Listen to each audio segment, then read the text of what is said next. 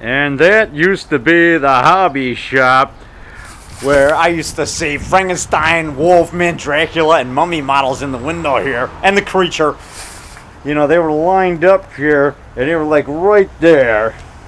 You know, and there's the door, 106 Main Street in Park Ridge, right across from the metro station.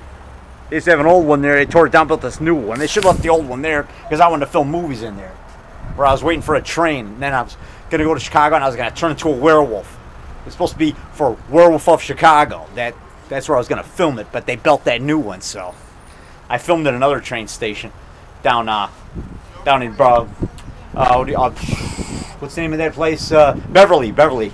Anyway, this used to be the hobby shop. Now it's part of the Park Ridge Historical Society, as you can see right there. This is an old dress, old vintage dress, old vintage umbrella. Picture of an old fire truck, and there's an old house, you know, in Park Ridge, home of Isaac Foster Dunwoody, back in 1889.